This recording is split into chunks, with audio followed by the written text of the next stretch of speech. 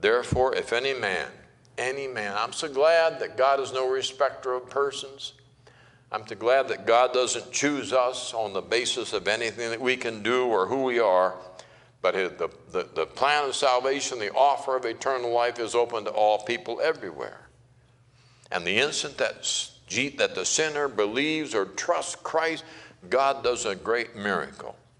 You begin a new life in Christ, free from Satan's authority, free from the fear of the future.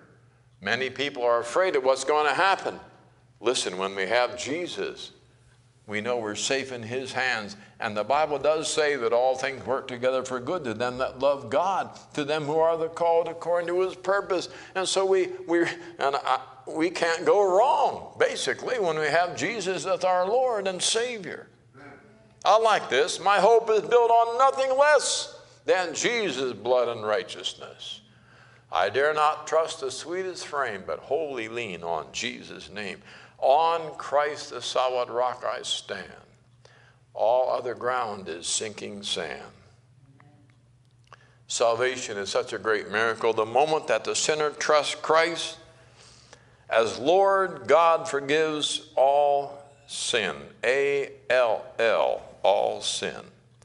I want you to see what God has done to make this matter of forgiveness possible.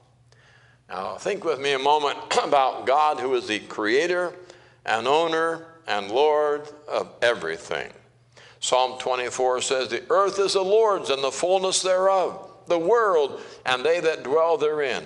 For he hath founded it upon the seas and established it upon the floods. This world belongs to God. And God's created people who live on God's earth have broken God's law.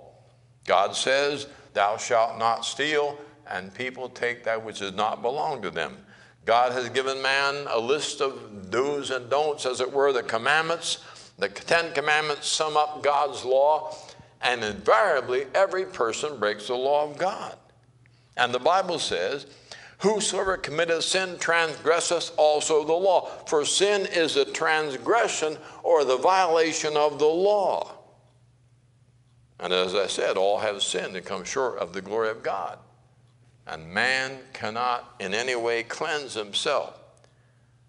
Listen to Hebrews chapter 9, verse 22.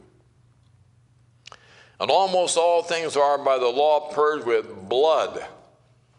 And without shedding of blood is no remission. In God's plan, pure sinless blood is the only thing that can cleanse sin. And the only person who has that kind of blood is God the Son, the Lord Jesus Christ, you see. And he willingly went to the cross to shed his precious blood for us. And then he victoriously rose from the dead